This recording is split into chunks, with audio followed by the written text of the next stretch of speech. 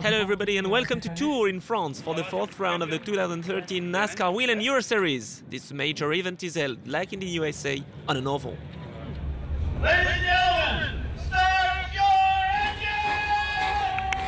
engine! The official NASCAR series in Europe has a new name since the signing of a long-term partnership between the organizers and Whelen Engineering. For this first race, NASCAR racers like Max Papis, Giles Thornton and Rick Crawford have come to France. On pole for the Michelin 100 is Frédéric Gabillon in 13.985. Behind the Frenchman come Italian Nicola Rocca and Eric Hellary. At the start, Gabillon holds on to first place from his teammate Eric Hellary. Nicola Rocca comes under threat straight away from Willy Bussena, who goes through on the inside. Under Villarino, the championship leader is stuck in traffic in 8th place. He's running side by side on the banking with his teammate Anthony Gandon. After a few laps, the leading duo begins to pull away slightly, while Vincent Gunno passes Nicola Rocca into 4th.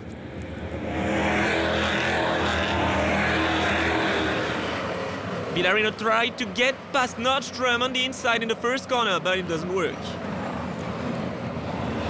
Already the leaders are among the tail-enders. Jan Zimmer in number 64 uses Nicolas Godin to snatch 3rd place from Bussena. After 25 laps, the top 5 positions are held by Gabillon, Hellary, Zimmer, Bussena and Villarino. Guillaume Rousseau has a spin in his Ford Mustang and enjoys rest slightly in the incident.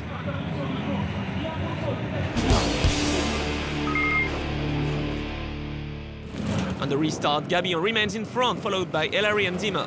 Villarino is 4th, in front of Gonneau. Max Papis in number 33 overtakes Bussena on the inside. The 2009 NASCAR Whelen Euro Series champion has lost 3 places and he is now 9th, under threat from his teammate Bruno Cousin. Further back in the field, woman driver Carole Perrin in number 42 is making a good comeback. She started in 19th position and is now 11th behind Anthony Gabarino.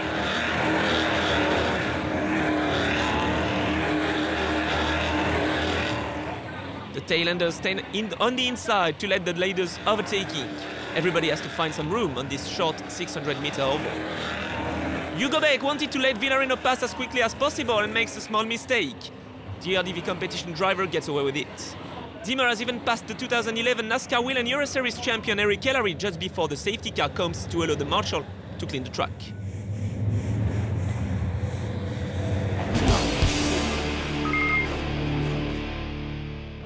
Gabillon makes the best restart, closely followed by Zimmer and Hellary. Behind, Vincent Gunno passes Villarino and is now 5th.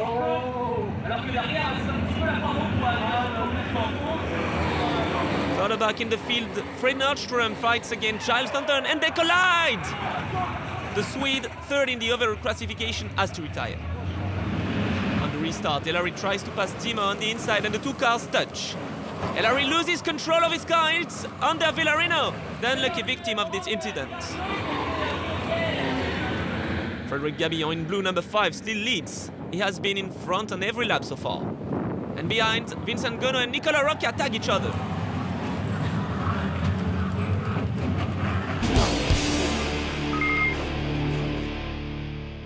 To ensure that the finish is under green flag, the NASCAR Whelen Euro Series official add an extra 2 laps to this race. Gabillon again makes the best start and Max Papis shoots past Zimmer on the inside. The Swiss, who has some damage on the left-hand rear, is now under threat from Davide Amaduzzi. Bertrand Baguette in number 20 passes Roman Iannetta. Final corner for Gabillon in front of Papis. And Amaduzzi overtakes Jan Zimmer on the finish line. Gabillon scores his first win of the year from Italian Max Papis and Davide Amaduzzi. Zimmer is the first junior, while Stefan Yagi wins in the Challenger Trophy.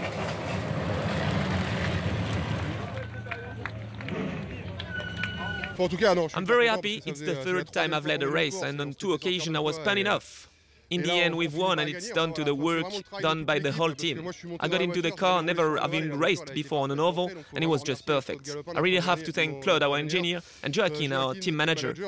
We've all worked hard since the start of the season to score this victory. 2 pole positions and a win. We have to try to do the same thing tomorrow. On the podium, Gabillon is surrounded by Papis and Amaduzzi.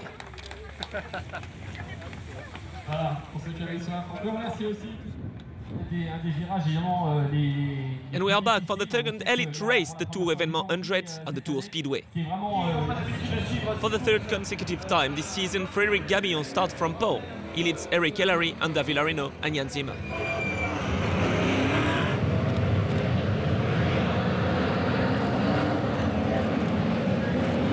Gabillon makes the best start, but Ander Villarino is on the inside line. He puts pressure and demotes Hellary from second.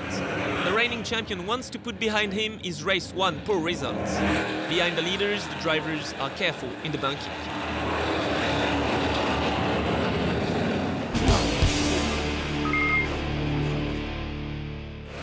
The inside line remains the best, and Hellary overtakes Villarino on the restart.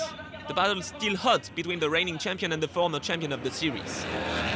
And in the back, Carol Perrin, number 42 car, spins after a contact from Nordstrom and Gandon.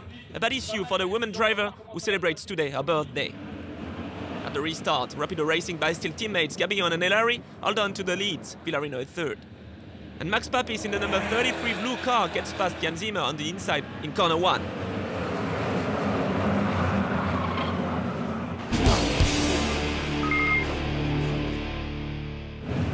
Leaders are back on the rear bumper of slower drivers, and the short track traffic is a very important factor to build a victory on.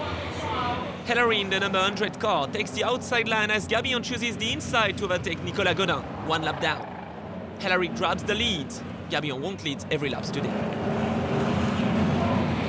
Hellary, Gabillon, Villarino, Papis, Cousin and Iannetta lead the way after 39 laps. And the battle is still intense in the pack.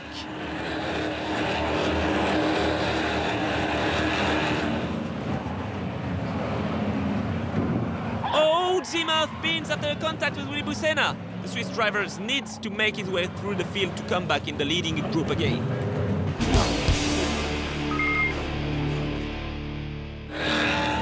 We are halfway to the finish. Hellary and Gabillon still lead Villarino, Iannetta and Papis remains in the top 5. With a well set up car, Gabillon finally finds room to overtake Hellary and comes back into the lead. Championship leader Ander Villarino in the number 2 TFT Banco Santander car tries to find his way into traffic.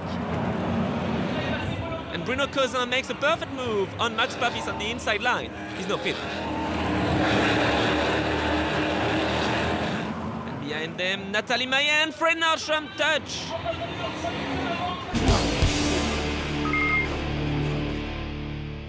Less than 25 laps to go, drivers must remain careful. Gabillon in the 5 blue car protects the inside line as Villarino tries to take advantage of Hellary, but it doesn't work. Villarino versus Hellary, that's the battle of the final stages of the race. Yes, with less than 10 laps to go, the Spaniard gets past the Frenchman. And Hellary spins on the banking after a contact with Max Papis. Green-white checkered finish. Drivers have 2 laps to go for the win. Gabillon leads as Bucena demotes Villarino from second place in turn 1. Let's go on board with the 2012 champion.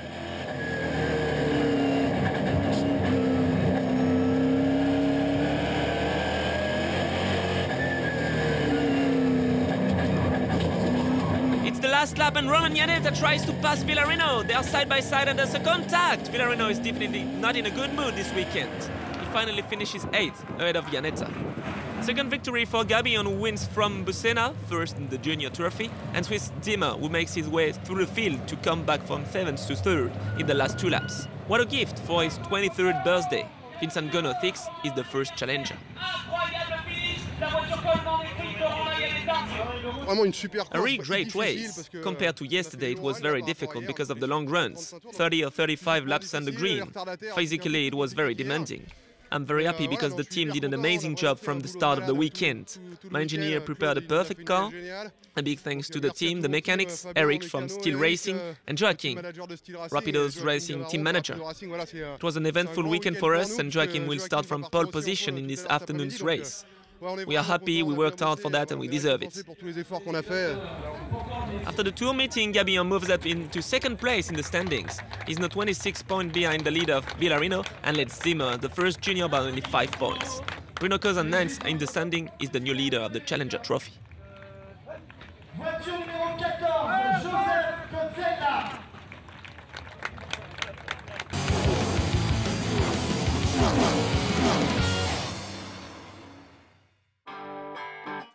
Since 2007, Tour has gone all-American over the course of a weekend. Every year, the American Tour Festival attracts some 40,000 people, and since 2012, it has hosted the oval round of the NASCAR Whelen Euro Series. The 600-meter circuit is unique in Europe, and as it's made for on-track action, it soon excited the interest of drivers and teams.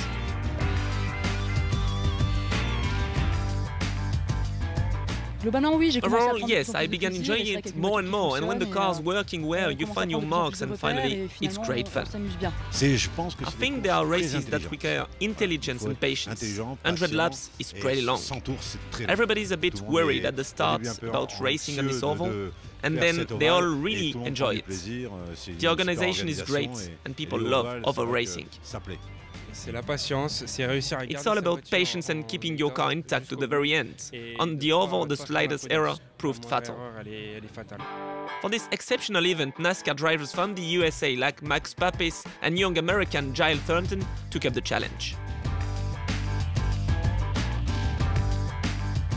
I mean, the secret to be fast on an oval here is that it's a very much of a team sport.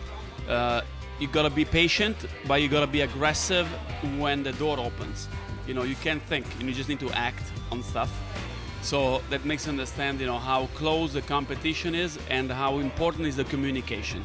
Can be. At home, it's all bank stuff, and then I like the flat tracks, and it's very different. One corner you're going really hard, and then the other corner you're going really, really easy and hard off.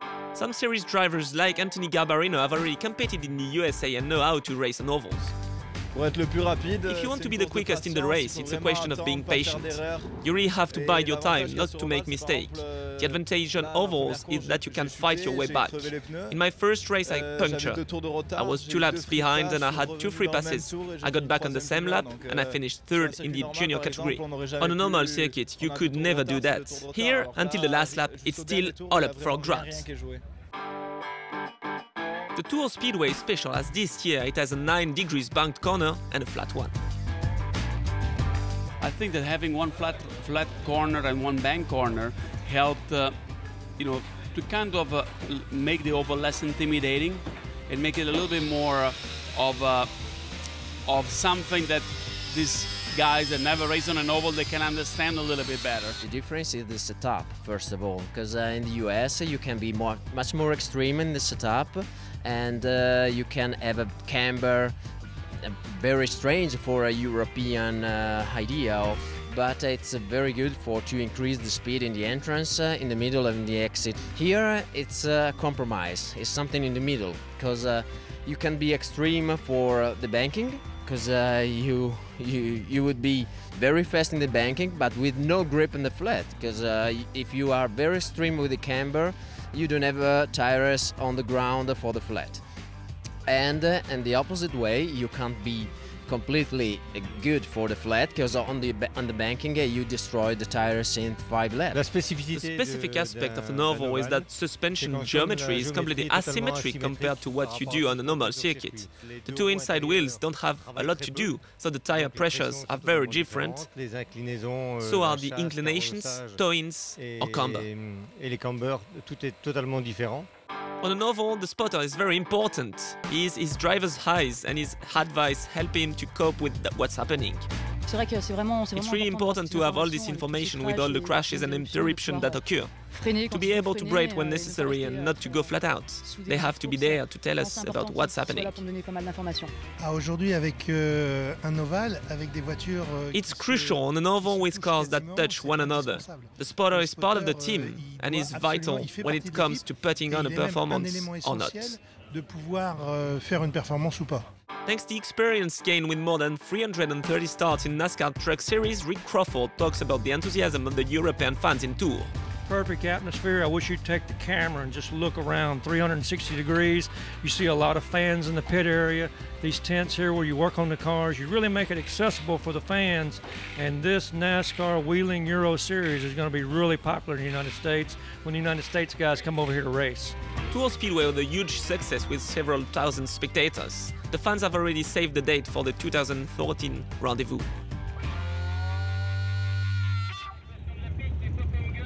Back to racing with the first open category race, 900, and on pole position is Anthony Gandon, followed by Josh Burden, Joaquin Gabaron, Julien Goupy, and Vincent Gonneau.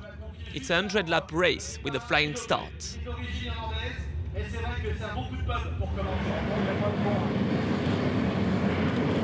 Pole-sitter Gandon makes the best start and defends his lead from Burden Gabaron. Burden tries to go around on the outside and the banking, but it doesn't work.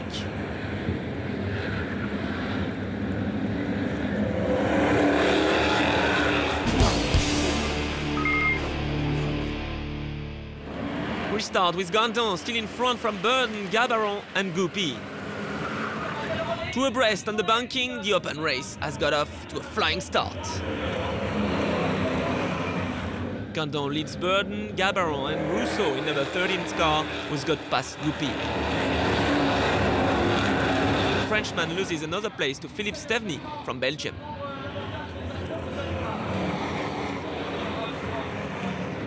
And Rousseau is passed by 4 cars on the outside line. He falls back to 8th.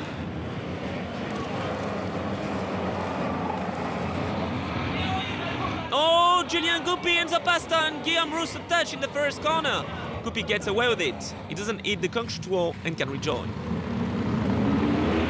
On a restart, Anthony Gandon is on the inside line, while Joaquin Gabaron in the number 5 is passed by Australian Josh Burden and Vincent Gonneau from France. The drivers are really going pedal to the metal in this race.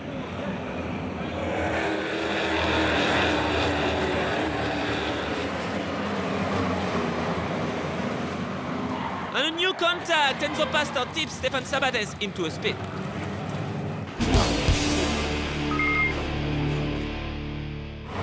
Gandon is now under threat from Burden.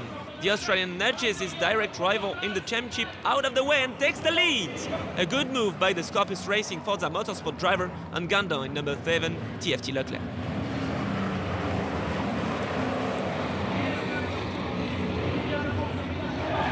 And behind, another collision, this time between Frank Violas and Jérôme Laurent. On the restart, Burden is on the inside and is not letting anybody past. Gandon is second from Gonneau and Goupy, who tries to get by his rival on the inside. And it works! The driver on number 44 snatches 3rd place.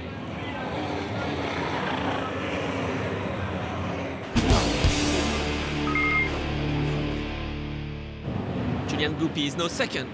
The Frenchman has made a great comeback after his spin at the start of the race. And he's nudged by Anthony Gandon! No worries for the Rapido Racing by Steel driver who can rejoin.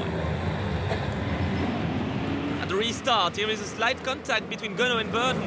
Julien Goupy takes advantage of it to get on the inside line. And at the same time, Guillaume Rousseau passes Gonneau. The tailenders move out of the way to let the leaders through. Anthony Gandon is second, just behind Burden. The Frenchman slides and loses 2nd place to Goupy and Rousseau.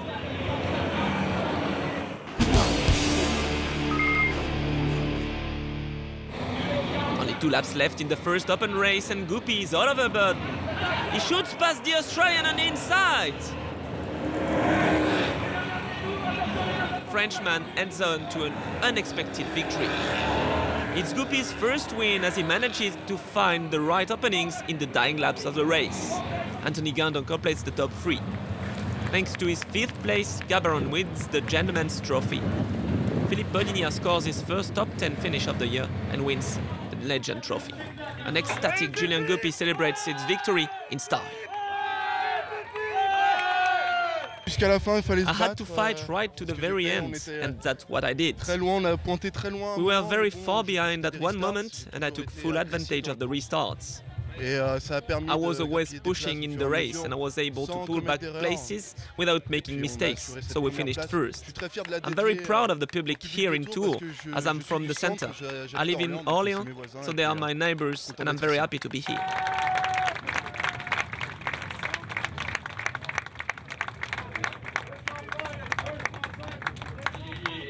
On pole for the second open race of the Tour weekend, the Lacal 100, is Joaquin Gabarron. It's the first time the Swiss has started from this position in front of the championship leaders Josh Burden and Anthony Gandon.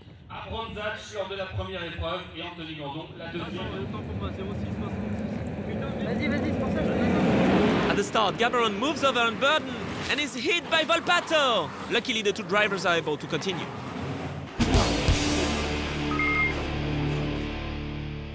At the restart, Gabarron in blue number 5 holds on to his lead and Gandon gets past the championship leader Josh Burden in the first corner. Behind, Philippe Stevny in number 88 tries to pass Joseph Cosella before the banking in front of the many spectators who've turned up this weekend. Vincent Gunno in number 15 and Julian Guppy in the white car number 44 are at a hammer and tongs for 4th place.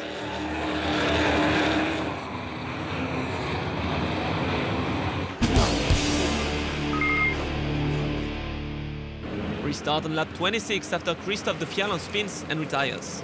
Gabarron still leads, but Italian Renzo Calcinati passes Anthony Gandon, as done Vincent Gunno, who slipped through on the inside of the banking.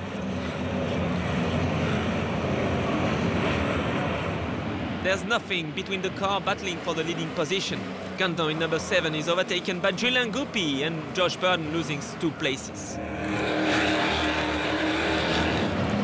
Guppy, the previous day's winner, is pushing like crazy on this track and snatched his 2nd place behind his teammate Gabarron. The French driver in number 44 slices past Gabarron on lap 40 after a perfect pass. Gabarron is now under threat from Calcinati, Burden and Volpato. Behind, Stevny and Joey collide.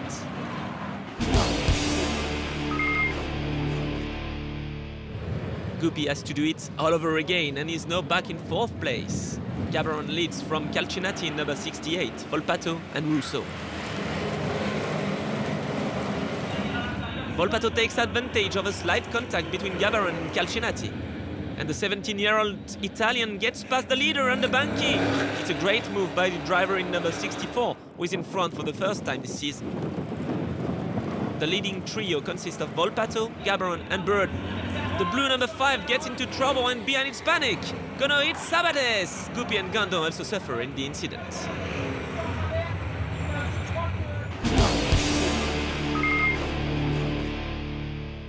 Restart with 25 laps to go till the end. Volpato leads Burden. Gabarron is 3rd and hugs the inside line. Burden is all over Volpato. The Australian pulls off a bump and run, nudges Volpato and takes the lead. It's the first time Burden is in front in this race. Watch out! Guppy and Gabarron, the two rapid racing by steel drivers, collide, and the pole sitter has to restart from the back of the field.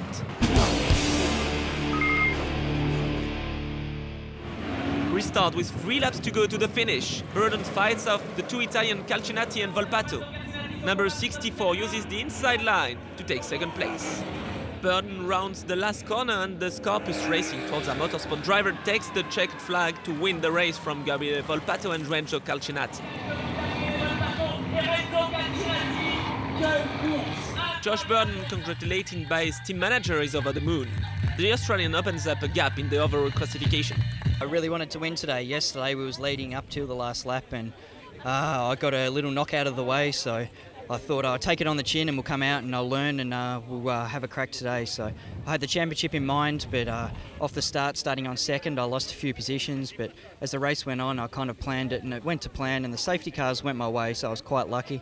It was a really good race there and I'm glad to get a win on an oval. It's good fun here and the atmosphere, I think it's a great event. In the championship, Burden has now a 26-point lead over Gandon and 36 in hand over Guppy. Gabarron leads the Gentleman Trophy and Lauren is still in front in the Legend Trophy. The next round of the NASCAR Whelen Euro Series will take place at Monza on September 28 and 29. See you there.